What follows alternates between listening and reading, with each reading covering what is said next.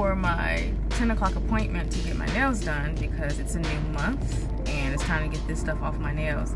And the people for the shop just showed up right now. I thought they were gonna be here earlier because I literally got here like 9:40 because I didn't want to be late and I wanted them to start on my nails basically a little bit earlier just because it takes so long to do my nails. But they just got here. They're so late. What the hell? It's like, it's a little bit like maybe 10:01, but like, who comes to work right when their first appointment is? Usually you have to, like, every single job requires some type of setup, whether it's like 5 minutes before or whatever. But Jesus Christ, talk about waiting to the last second.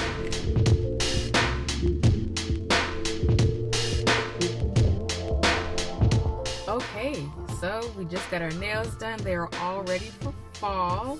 This is what they look like. I really like it. I like it's kind of I don't know, it actually reminds me of a preschool or like kindergarten from like the shapes and the colors. But I really like it. I like the burnt orange. Look, actually it's not coming across that well on camera, but it's a burnt orange with like, it actually looks teal, but it's forest green and a yellow color, which, yeah, it's coming off a lot brighter than what it actually is. But yeah, all ready for fall. So finally got the shape back because after a while stiletto turns into almond because it gets so rounded out just from time. But yeah, I really like these. They're so cute.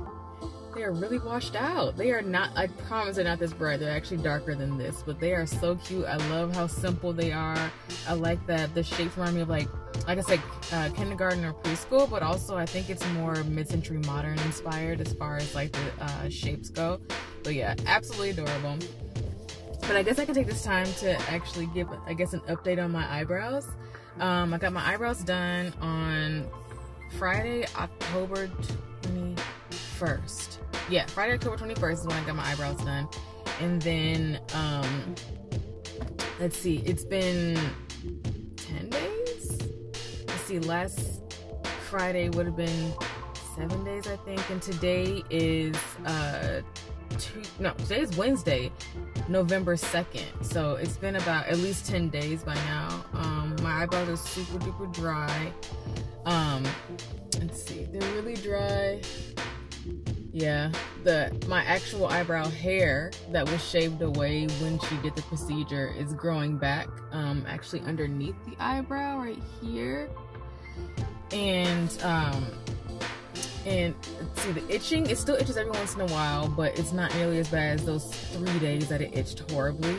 But they're still, as you can see, still full looking. They're still healing. They are peeling. What I do for the peeling is I literally just grab a Q-tip and I just swipe them, just slightly swipe them. It gets rid of the flaking that can't come off by itself, but without it like peeling it prematurely, you know, because you're not supposed to pick at your eyebrows, but I feel like just lightly wiping them with a Q-tip is okay. It helps to remove like the dust and lint that might be up there. Even though it's safe for me to wash my brows right now, I'm still nervous because I really don't want to mess them up. So I'm still trying to keep the area as clean as possible with alcohol. So like wipe around the area with an alcohol swab or a Q-tip, and then I take a dry Q-tip and just dust off my actual eyebrows to get any lint or dust that might be on them. But yeah, it's still going well. Yeah, I'm still waiting to see. I'm still hopeful to see what they're gonna look like once they've healed. But I still like don't mind. Everyone else's healing process looks so much worse than mine. Mine seems to be going pretty well. It doesn't look as gross as others I've seen. So I'm hoping that they do heal nicely and aesthetically pleasing. But yes, that is it for today. I will check back in on another day. Bye.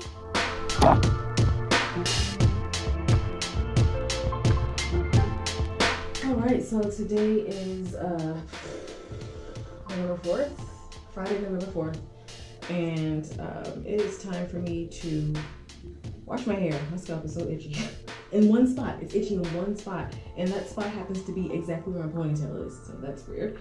Today I sent off my second deposit for the banquet hall for next year, And I also finally got, I know they're probably like, will these people hurry up? But I finally mailed off our signed contract for the banquet hall. So they're getting the contract and the second deposit at the same time. Hopefully, like, we're literally a month behind on sending the contract, but we're a month ahead of sending the second deposit. So hopefully that kind of evens things out. But anyway, I'm gonna go ahead and start doing my hair because tomorrow I am getting finally a sew-in. Gonna get a closure sew-in so that I don't have to touch my hair anymore, because I got that trim that I was supposed to get a few weeks ago, and I never came back and actually showed the results or anything. But first of all, my hair looks nice and even. It's great. It's wonderful. But the back of my hair now is, I believe, 12 inches, which is so freaking short.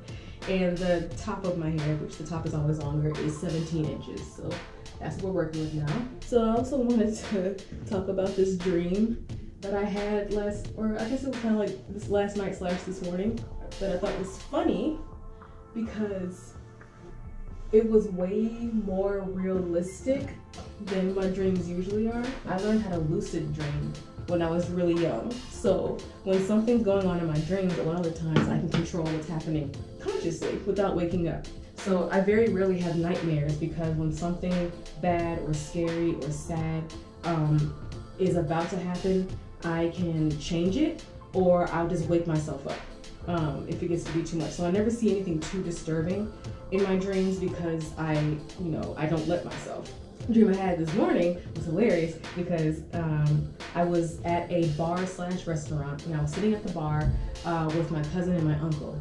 And there was an older black woman. She was like 60s, 70s. She was working the bar, but she was behind the bar, but she was like sitting down on like a lower stool. And everyone, all the patrons were just kind of like, just chilling, drinking, just being customers at a bar. And I remember I looked at her, and I remember she had on like this scarf. She had on a decorative fashion scarf. And there was this big centipede on the scarf, like right around this area on the scarf that was draping down. It was on her scarf.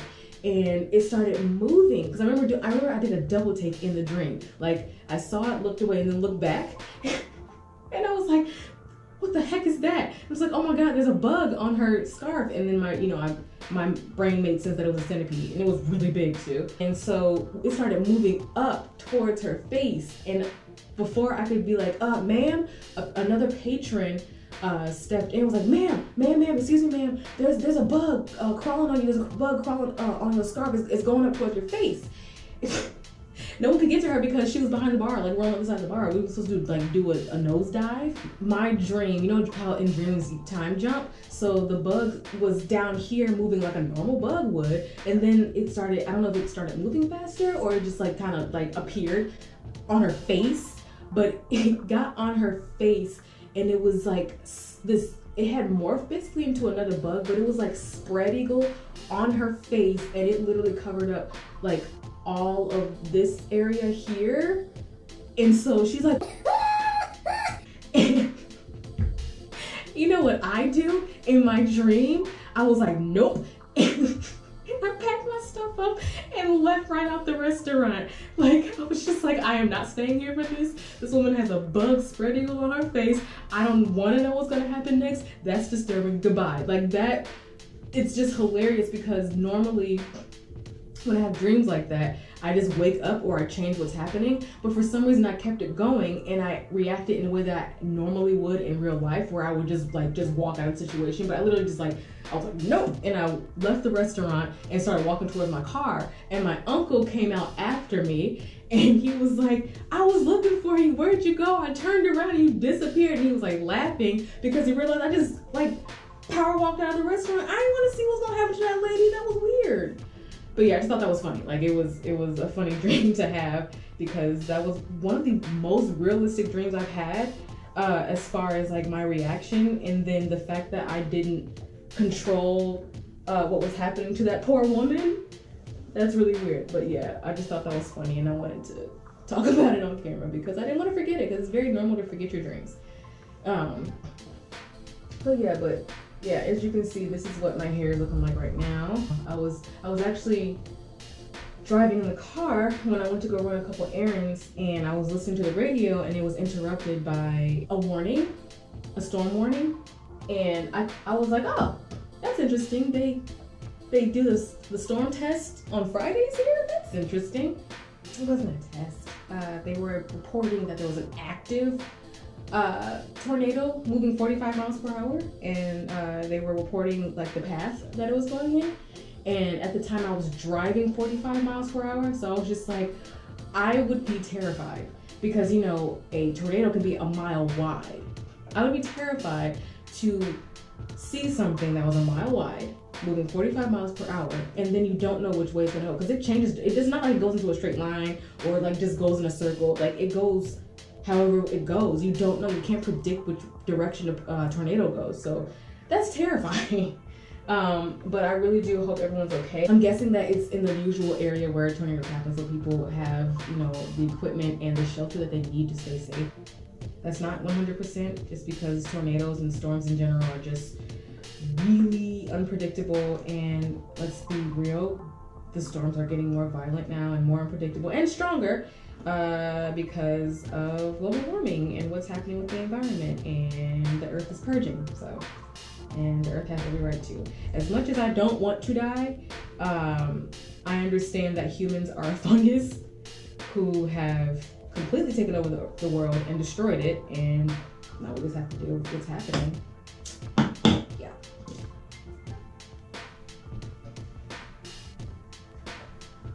So anyway, enough of that, I guess, because we are inundated with that information all the time. But yeah, this is what my hair looks like, even though it doesn't look that great because it got really frizzy in the front. But yeah, it looks stupid short, like stupid short. And I don't think my hair is actually even either. I don't think it was cut evenly. But anyway, yeah, it's dumb short. It's literally right here. It's basically armpit length. Again, I guess armpit length is right here, which mine is like an inch longer than that. I'm really trying to grow my hair out, but it seems like every time it grows out a little bit, every time I go get my trim, it gets cut right back to armpit length. So I'm trying to figure out exactly what's going on with my hair, and my guess is that when I put it into those protective styles, it probably just gets way too dry in those styles, and the ends just split. And yeah, that really sucks. I have no issue growing hair. My hair grows just fine. I've had longer hair before, but as far as keeping it, it's been a struggle for the past couple years. And I'm just trying to figure out how to keep it. And I think it's literally because I barely wear my hair. This is as long as I've worn my hair in recent times, but I always have my hair in either a sew-in or in braids or a twist or something. So I'm guessing that it's suffering from dryness and it just dries out. So I'm still looking for someone who can, like a professional, to actually take care of my hair basically for me so that I can actually grow it out, because I'm tired of being a bald headed scallywag. This is annoying. I hate this. This is so freaking short. Like, ugh. Yeah, my goal is 20 inches naturally. I would love to have 20-inch hair. I've had it before. It's just not happening. I was able to grow my hair out 20 inches before because I was wearing wigs all the time. I wore wigs 9 months out of the year, and then for 3 months I would just wear my hair straightened, and then after those 3 months were up, just put it right back up into a wig. And that's how I was able to grow my hair out. And I just got kind of tired of wearing wigs. I wanted something a little bit more permanent as far as like a sew-in, so that I wouldn't have to like take it off and put it on every day. So that's why I started doing sew-ins. But yeah, I think now I just need to find someone who is good at taking care of natural hair and someone who has growing hands. So that's my struggle right now. So anyway, products I'm going to be using. For my products, I'm going to be using Olaplex number 0 and Olaplex number 3. You put this one in first, let it sit for 10 minutes, and then don't rinse it out, and put this one on, number 3, afterwards. Let that sit, I believe, for another 10 minutes. Yep, for another 10 minutes, and then you rinse it out. We'll wash it out with shampoo. Preferably Olaplex shampoo, but I don't have that, so we're gonna go with this. This is the Gold Series Pantene. I didn't use Pantene for a long time because I was actually taught back in the 20 years ago that Pantene puts a coating on your hair. Now that we're more educated, we know that it's the coating that they were talking about is silicone. And that's what helps to make the hair easy to comb through, because it makes it a slippery type of surface so that it just combs right through, which, you know, when you have natural hair, that's kind of a blessing. But this one, whatever, it's great. I like it. I actually like it. My hair likes it. It gets my scalp clean. It's fine. It's fine. That's the shampoo, and then for the conditioner, I'm going to be doing a deep conditioning mask with Alodia. Got it from Target. It's going to deep conditioner. As far as leave-in condition, probably a combo of the Aunt Jackie's buttercream and the Camille Rose Curl-Aid Moisture Butter. Yeah, as you can see, none of my products are all from the same family.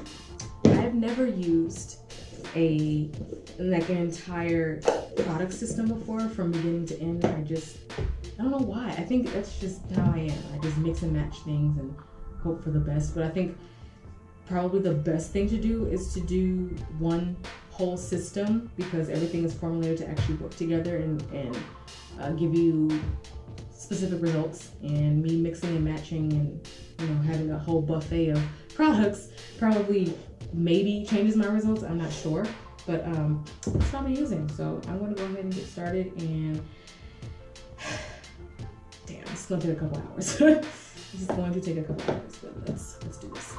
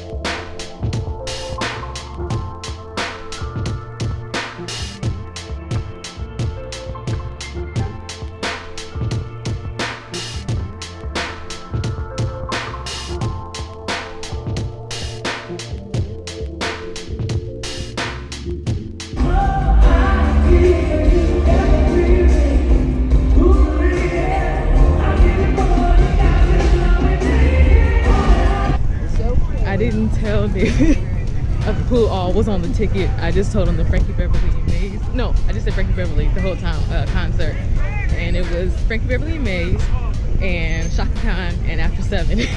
Crazy. He was like, Chaka Khan, what? Didn't find out until they said up next Chaka Khan. He was like, wait, what? crazy. So yeah, he had a nice little surprise. I didn't tell him who was all on the ticket because he didn't bother to look it up. So that worked out great. Really funny. Good morning. I am here at SMU.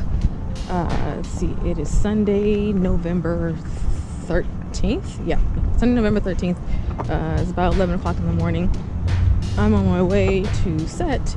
I'm going to be doing some extra work today for a PSA.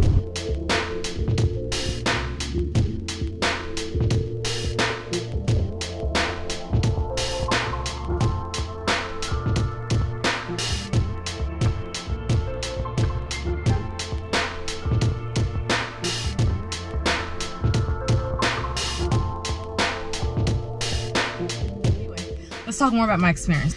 It was really short. I think I was there for maybe an hour and a half. It might be, about an hour and a half. So really quick, very easy. So basically we were all sitting in a theater. We were supposed to be looking as if we were listening to a speaker. And so it was really easy work. You're just sitting there. And if they asked you to scoot over a seat, you scooted over a seat. You just face forward. And when they would give you an action or give you a cue or a command, you would just follow that action, cue, or command. Then when they would say cut, you would just sit there and wait for the next instructions. It was, again, super easy work. Extra work usually is really easy. It's just you being a body to fill in the atmosphere to make it to make the scene more realistic. That's all acting extra work is.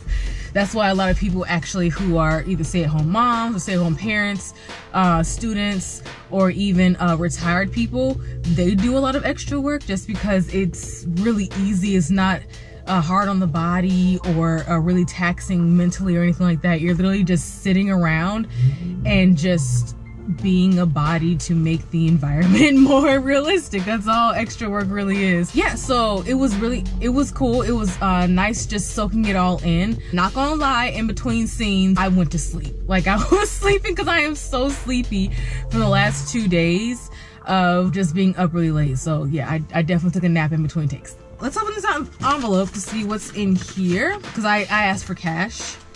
So there is $15 of cash in here. So that's cool. That's actually cool that I got paid. That's really nice because it's not guaranteed to get paid for extra work. Sometimes you do, but definitely not all the time. It's not a guarantee or a standard to be paid for your extra work. So it's nice to get a couple dollars. If anything, it pays for your gas.